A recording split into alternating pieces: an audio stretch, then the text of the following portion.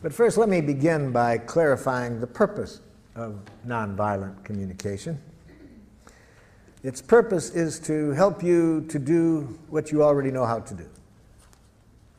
Now, why do we need to learn something today that you already know how to do? Because sometimes we forget to do this.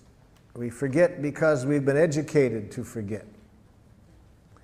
Now, what is it that I'm talking about that we already know how to do? The purpose of this process is to help us to connect in a way that makes natural giving possible. Natural giving possible. What do I mean by natural giving?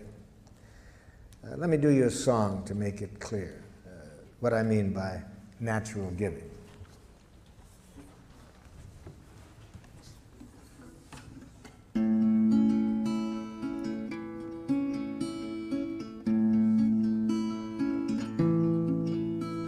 I never feel more given to than when you take from me. When you understand the joy I feel caring for you, and you know my giving isn't done to put you in my debt, but because I want to live the love I feel for you.